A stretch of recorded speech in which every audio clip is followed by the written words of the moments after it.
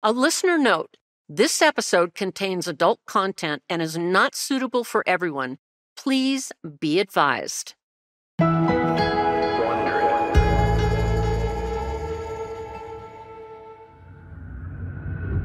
On December 31st, 1975, 45-year-old Charlie Roberson and his 41-year-old wife, Carol, had just returned to their Greenwood, Indiana home from running errands.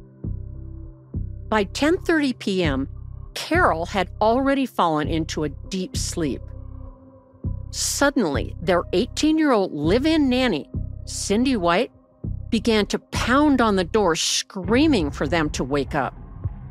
Cindy pushed open the door and saw Charlie was awake and sitting on the edge of the bed. She ran to Carol and shook her awake, yelling that there was a fire in the house. Charlie ran into the living room and tried to put out the flames that had spread all around the room. The fire was rapidly moving to other parts of the house, and Carol and Cindy moved quickly toward the rooms of the couple's 4 children. Carol ordered Cindy to call the fire department while she rushed toward the children. Cindy stumbled through the smoke-filled hallway to get to the kitchen. When she finally got the operator on the phone, all she could do was scream, "Fire!" Unable to talk in the unbearable heat and choking on the smoke, she hung up the handset and rushed back to help rescue the children. While Carol went back to get the younger children, Cindy took the oldest, 6- and 7-year-old boys, to the nearest bedroom and tried to open the storm window, but it was stuck. There was a smaller glass window above it, but she had to let go of the children's hands in order to climb up and reach it. After hitting the upper window with her fists several times, she finally managed to break the small glass pane. And then everything went black. The oxygen coming from the open window fed the fire and created a backdraft. The explosion propelled Cindy out the window and onto the snow-covered ground. By this point, neighbors had gathered around the house, and some of them rushed to help Cindy, who was momentarily knocked unconscious by the explosion. She quickly recovered and tried running back into the house, screaming, "Where are the kids? Where are my kids?" The neighbors held her back while taking care not to hurt her scorched limbs and face. When the firemen arrived, she broke free and ran to the front door of the house. When she grabbed the knob, it burned her hand so badly, she screamed and instinctively let go. A firefighter got to her before she tried again and pulled her off the porch. The fireman would later describe the blackened surface of her hands and face as, quote, "pure charcoal." Finally, an ambulance arrived and Cindy was loaded into it. As she screamed about the kids and sobbed, they restrained her on a gurney and put an oxygen mask on her face. Cindy continued to fight against the restraints, hysterically crying and asking over and over, "Did they get out? Did they get out?" Speeding to the hospital, the first responders never imagined the truth about the burned young woman in their charge. That the teenager, whose life they were trying to save, had deliberately started the fire. When we think of sports stories, we tend to think of tales of epic on-the-field glory or incredible against-all-odds comeback stories. But the new podcast, Sports Explains the World, brings you some of the wildest and most surprising sports stories you've never heard. Listen to Sports Explains the World on the Wondery app or wherever you get your podcasts. From Wondery and Campside Media comes Season 3 of the hit podcast Suspect. This is a story of 2 victims, one murdered in cold blood, one imprisoned for a crime he did not commit. Listen to Suspect, 5 Shots in the Dark, wherever you get your podcasts, or binge all 8 episodes ad-free on Wondery Plus.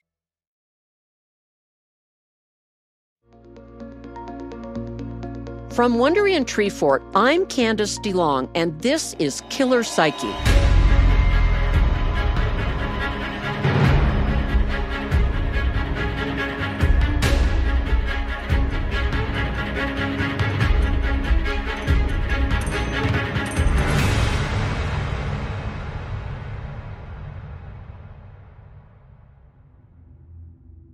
I've spent 5 decades studying people's minds through my work as an FBI profiler and psychiatric nurse.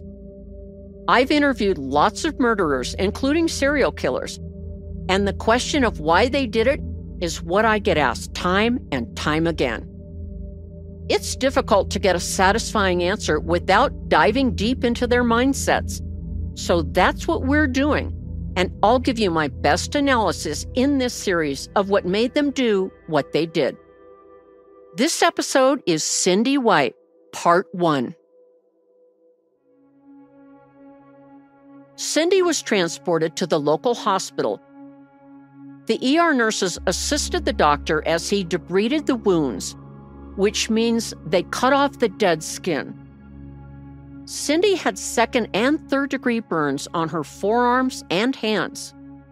They also treated the 1st degree burns on her face and neck. They removed the singed nightgown and found patches of burned hair, but there were no wounds on her scalp. She was admitted to the ICU in very serious condition.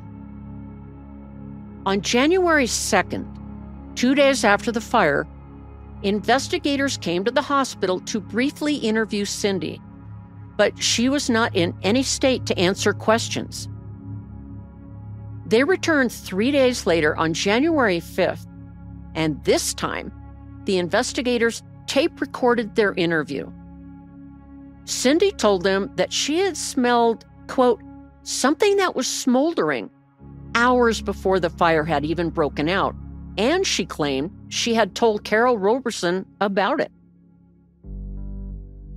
Cindy had been living with the Roberson family since October, 3 months before the fateful fire. She worked as their live-in babysitter, helping to care for their 4 young children. Cindy's bed was the living room sofa, where the fire had started. Cindy told investigators that on the night of the fire, the family ate dinner at 4:30 p.m. Charlie Roberson was the manager of a service station, and he started work early, so the whole family was usually in bed by 9 or 10 p.m. That night, after dinner, Charlie drove Carol and one of their sons to pick up a prescription at the drugstore. When they got back, Cindy told police that she wasn't feeling well and dozed off around 9:30 p.m. In her account to the investigators, she stated that, quote, I went to sleep, and the first thing I knew, I was sitting up, gasping for breath. I was facing the Christmas tree and saw the recliner and wall on fire. It looked like smoke was coming out of the tree. It was almost 2 decades later when Cindy finally admitted to starting the fire that killed Charlie, Carol, and the 4 Roberson children. 20 years later, the reason she gave for starting the fatal fire was just as horrific as the crime itself. In 2014, I interviewed Cindy White for my TV show Facing Evil. I spent several hours getting to know her, and I can safely say that to really understand Cindy's motives, you need to look at her past. Cindy experienced a hell that should be known to no child. Cindy White was born in Greenwood, Indiana in 1957. She was the second of 6 children in her family. Being the oldest girl in the family, Cindy felt lucky that she didn't have to wear any hand-me-downs to school. And although she struggled with academics, she was well-liked by her teachers because she always strived to learn. In fact, before Cindy was 8, she could not recall any bad memories. Quite the opposite. She remembers living in a safe home with a seemingly stable, traditional family. It was a loving environment, one led by her father, Earl, and she reveled in being what she called a daddy's girl. But despite the jovial and loving nature her dad showed his children, he was not affectionate toward Cindy's mother, Emma. To her, he was cold and distant. Cindy was acutely aware of the difference in how he treated his children versus his wife, but she had no idea why, nor did it bother her. Her mother was loving and caring to her and her siblings, and that was good enough for her. At the age of 8, Cindy's idyllic life came crashing down, all in one day. That day started out like any other for Cindy. She was home playing with her younger sister in the room they shared. Her dad came in and asked Cindy to help him by holding a light while he fixed the family car. It made her feel special to be able to spend some time alone with her father. Cindy felt honored that she was the only one he asked to help him. As he was under his car, she felt her father's hand up underneath her shorts. Surprised and confused at this unusual and unwelcome gesture, she pulled away and asked him what he was doing. He told her, "This is how you show love, honey." From that moment forward, Cindy's life was never again that of a happy-go-lucky little girl. The sex abuse continued and intensified. Cindy did not understand that she was being sexually abused, but without question, she knew she did not like what her father was doing to her. Her father was easily able to convince her what he was doing was normal. In the interview, she told me, quote, "I thought, well, if this is what he thinks he's supposed to do, then I guess it was okay. I was clueless. To me, showing someone that you love them was what he was doing to me. And he wouldn't tell me wrong." Having heard many similar stories from other adult survivors of child sex abuse, I asked Cindy a question I already knew the answer to. Did her father ask her to keep it a secret? Yes, she told me. It was going to be between him and me because that's what daddy's little girls do. The abuse continued for 6 years, progressing to intercourse before Cindy was even 11. She didn't like that part of their relationship, but believed her father when he told her it was normal. It's rare for child sex abuse victims to disclose the secret to the other parent, and Cindy was no exception. Sometimes the offender warns the child that if they tell mommy, quote, "Daddy will go to jail, the family will have no money, and everyone will die, including you." Or they might say, "Mommy will be mad at Daddy and you'll be blamed and all your friends will know." Worse yet, some offenders threaten their child victims saying, "If you tell anyone the secret, I will kill your favorite pet, brother or sister, or I will kill you." But Cindy had another reason not to tell her mother about what was going on. Underneath her mother's kind and loving nature was a secret that made it impossible for Cindy to see her mother as the parent she wanted and desperately needed her to be. Her mother was an alcoholic, a severe falling down kind of alcoholic, and her addiction eventually tainted all her relationships with her kids and her husband, Earl. Her mother was able to hide her addiction for years, but lost control of it as she got older. When work became scarce in Greenwood in 1969, Cindy's father found employment out of town and was gone from home Monday to Friday. Without Earl there to keep her in check, Emma's alcoholism only got worse. Emma was not abusive toward her children when she drank, but her problem was very severe, and her behavior sometimes endangered her children. She drove into trash cans or mailboxes on purpose, playing a form of mailbox baseball, which frightened and scared her children. The only thing predictable about her mother was the unpredictability of her drunken behavior. Cindy was intensely aware of her mother's many drunken, daredevil acts, and it weighed heavily on her. She recalled her mother drinking herself into a stupor almost every night, vomiting on herself and passing out on the living room floor.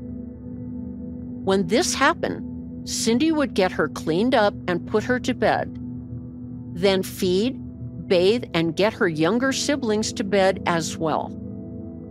At the age of 10, Cindy became the woman of the house, as well as her mother's keeper.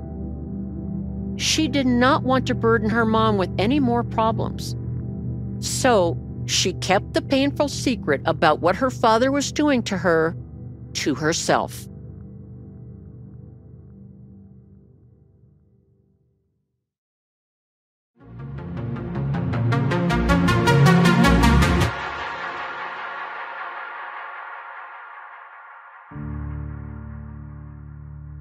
Several months after Cindy's father started working away from home, Cindy's older brother, Reggie, took over Earl's role. I noticed Cindy clenched her fists as she told me, quote, "He stepped in to be the man of the house in every single way." When I asked her what she meant by that phrase, for the first time in our interview, Cindy had obvious difficulty in discussing the details. The pupils of her eyes became pinpoints. She gritted her teeth, and her breathing became noticeably more rapid. I could see whatever revelation was coming was certain to be very difficult. Reggie was only 14 years old when he stepped in as head of the household, and he was keenly aware of the troubles and chaos in the home. With their mother's alcoholism spiraling out of control and their father out of town trying to earn a living, 9-year-old Cindy was left to care for her 3 younger siblings, all under the age of 5. Eventually, her mother had another baby, and that circumstance left all the children vulnerable to Reggie. Despite his youth, he was already a dangerous predator. Reggie started helping their mother by running errands, fixing things around the house, and even disciplining the kids. He made her life easier, if only for his own motives. Reggie took advantage of her evening drinking bouts with the neighbors and subsequent blackouts. He knew exactly when the youngest children would be put to bed by Cindy, and when and how he could get her alone. He waited patiently upstairs in the room she shared with her 5-year-old sister. When their mother passed out and everyone else was asleep, he struck. Some sexual predators are meticulously patient with their victims. They exhibit an endurance that can stretch years into the eventual act of snaring their prey. Often seen in that jovial neighbor who is just a little too eager to babysit your kids. or a family confidant who is often ingratiating, cajoling, even nice. This type of predator is known to be patient with his victims. Reggie was decidedly not this kind of predator. He wasn't interested in the grooming process of gaining his victim's trust. Reggie was a bully who took by force whenever and whatever he wanted. Reggie would threaten both Cindy and their younger sister, making them perform sex acts on him and beating them if they, quote, did it wrong. Like any other abuser, he didn't care about the permanent physical and psychological damage his selfish behavior was doing to his victims. He only cared about his dominance over younger, weaker humans and his sexual satisfaction. To secure their compliance, Reggie often kicked them with his work boots and hit them with his fists or a baseball bat. He was careful not to break any skin or bones. He tried to hit them where the bruises would remain inconspicuous to the casual observer. Reggie warned them if any of the bruises were visible, they were to claim they got them from falling at home or at school. If Cindy objected or resisted in any way, he would hit her sister more and threaten to kill the 1-year-old baby of the family. Cindy believed him. Since she was bigger and stronger, Cindy stepped up to protect her sisters. I asked Cindy if there was a chance that Reggie knew that their father had been abusing her. I suspected that he did because Reggie was extremely bold and confident that he could get Cindy to submit to his domination. When Cindy said yes, she thought he did know. I asked her if she thought that her dad may have abused her older brother as well. It was a wild, out there question, but Cindy's victimization was the common denominator between the two of them, and I sensed they were connected in some way. It would also account for Reggie's over-the-top anger and aggressiveness towards his younger, more vulnerable targets. It's not uncommon for young sexually abused children to be very angry and look to vent their rage on an even younger, vulnerable target. Cindy also believed that her father knew what Reggie was up to, but never punished him or tried to stop him in any way. The logical and sickening conclusion to be drawn from this is that her father not only knew that Reggie was abusing Cindy, but even approved of it and allowed it to continue when he was out of town. Such behavior is shocking, but it's not at all uncommon in families where a young child is sexually abused. Victims are shared or passed around among offenders, sometimes neighbors, friends, or anyone staying at the house. As a result, young victims feel helpless and trapped. They believe there is no way out for them until they are old enough to run away, fend off, or even kill their abuser. When Cindy was 13 and in 8th grade, she was required, as all students were, to take a course in sex education. When discussing the types of sexual relationships that are unhealthy or even criminal, such as incest or rape, Cindy learned that her father had been lying to her about, quote, showing his love. She realized that what he did to her was wrong, and it was illegal. She also learned that what Reggie was doing was called rape, and that he could be sent to jail. But she didn't tell on him because she was worried that he would kill her younger sister if she went to the police. As the weeks went by, she thought more and more about telling her mother what she had learned in sex ed, and what her father and older brother were doing to her. She was so upset by what she had learned that she became hyper-nervous around everyone. She wasn't sleeping well, and she was wetting the bed. Cindy put on weight at an alarming rate, which is also common among child sex abuse victims. When her father came home on weekends, she tried to avoid him as much as she could. But then it occurred to her that her younger sister was now 9, a year older than she was when their father started abusing her. Cindy decided it was better to let him do it to her than to her little sister. Finally, one day while doing laundry with her mother, an opportunity arose and she took the chance. Her mother saw blood on her underwear and asked her if she had her period. When Cindy told her that she did not, her mother wanted to know where the blood came from. Working up the courage, she told her mother, quote, "Dad is messing with me." When Emma asked how is your dad messing with you? Cindy explained what she had learned in sex education.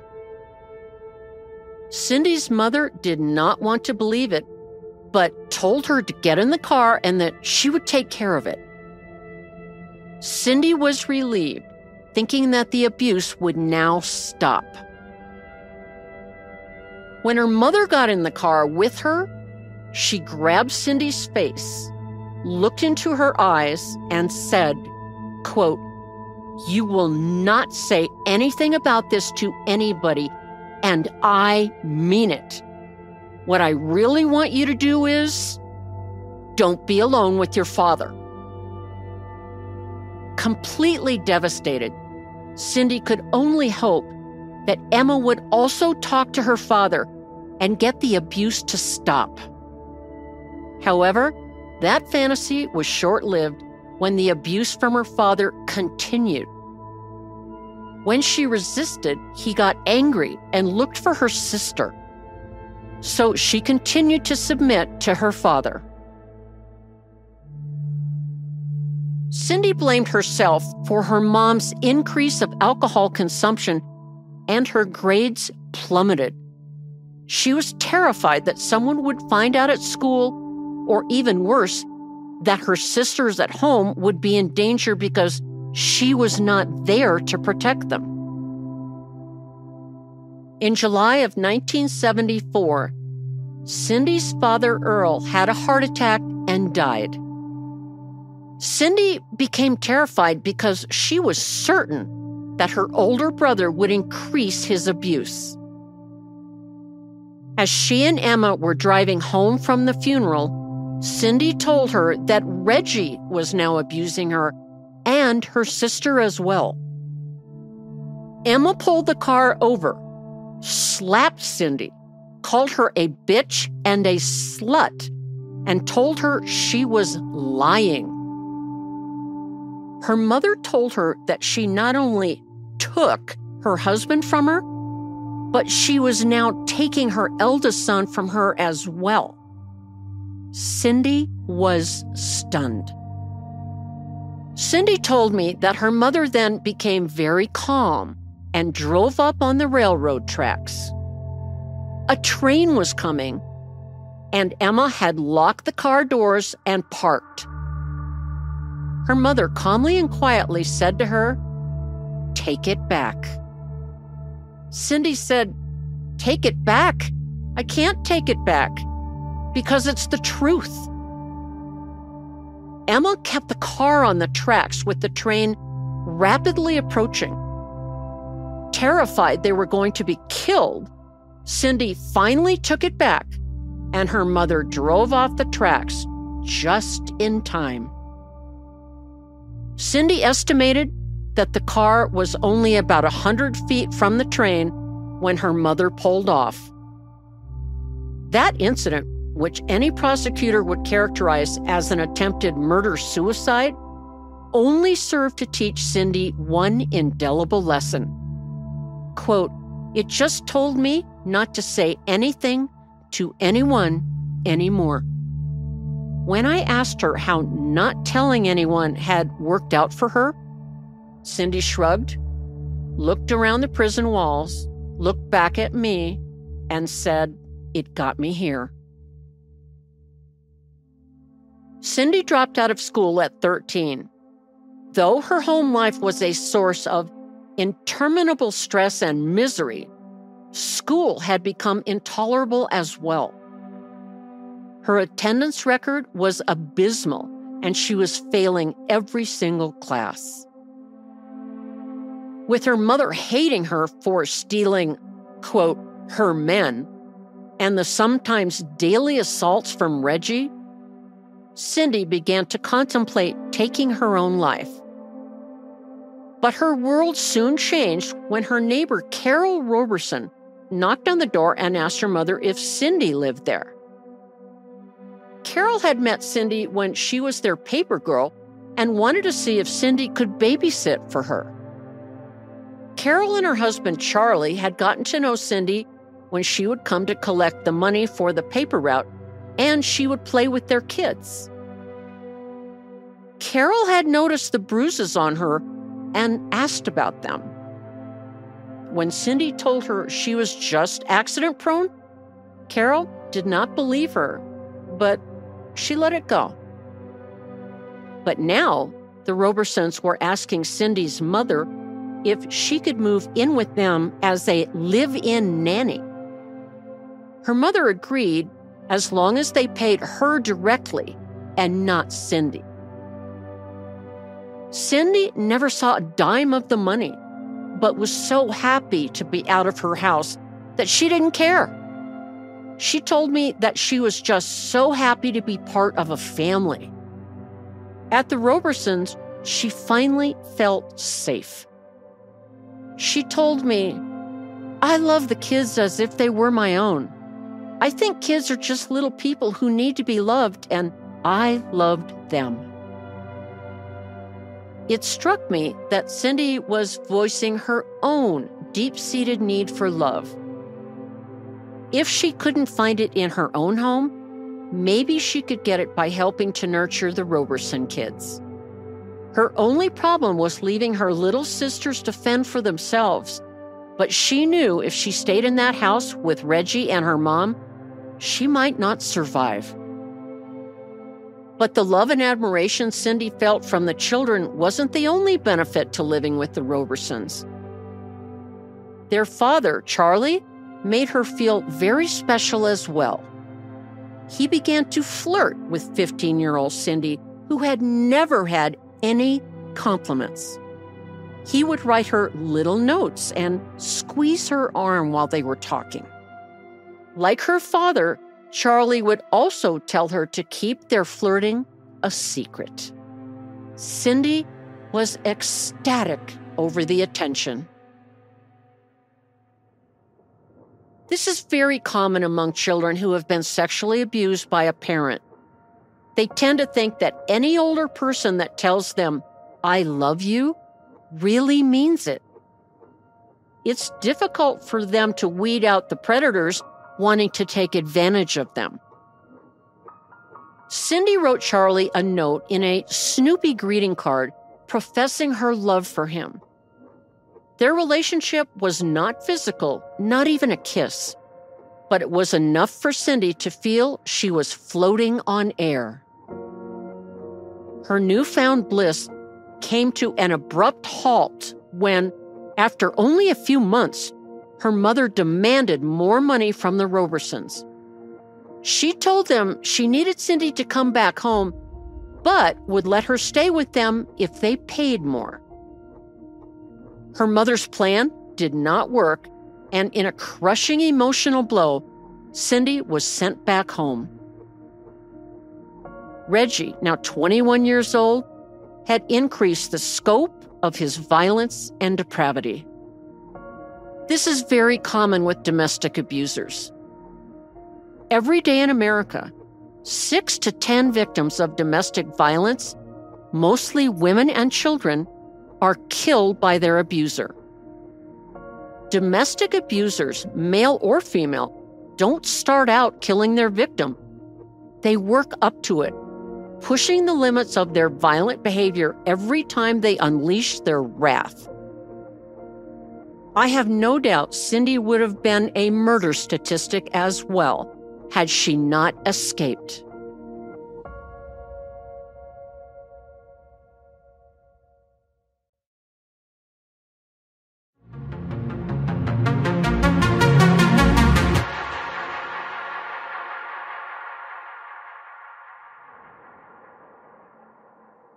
Cindy's grandmother came to help out at the house because Emma's alcoholism was incapacitating her. Cindy tried one final time to reach out to someone. She told her grandmother what Reggie was doing to her and her sister. She knew that her grandmother could hear the beatings and abuse that was happening upstairs. Her grandmother's advice, the same as her mother's, just tried to avoid him. She also told Cindy that, quote, "We don't discuss what goes on." Cindy thinks her grandmother was also afraid of Reggie. He stole from her or demanded her money when he ran out of his own. Cindy's devotion to her siblings prevented her from running away. She had dropped out of school, and the Robersons had cut her loose because of her mother's greed. She was needed around the house to help her grandmother with everything. And she was on her own against Reggie on the weekends. As Cindy saw it, there was no way out.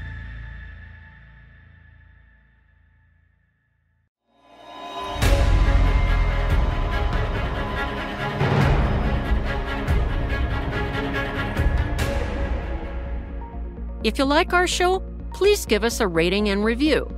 Follow Killer Psyche on Apple Podcasts, Amazon Music, the Wondery app, or wherever you're listening right now. Join Wondery Plus in the Wondery app to listen 1 week early and ad-free. In the episode notes, you'll find some links and offers from our sponsors. Please support them. By supporting them, you help us offer the show for free. Another way you can support the show is by filling out a survey at Wondery.com/survey.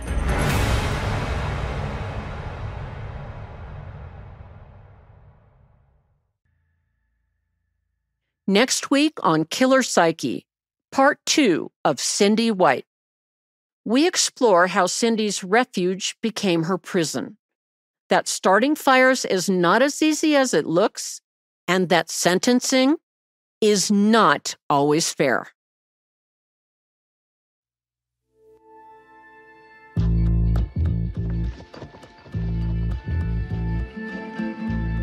From Wondery and Treefort Media, this is Killer Psyche.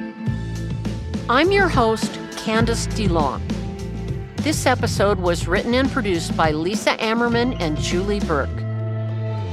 Edited by Joshua Morales and Maxwell Carney, with research and editing assistance from Ann Liu. Our senior audio producer is Tom Monahan. Renee Levesque is production manager. And Haley Mandelberg is production coordinator. Brandon Clark and Lindsay Whistler are production assistants.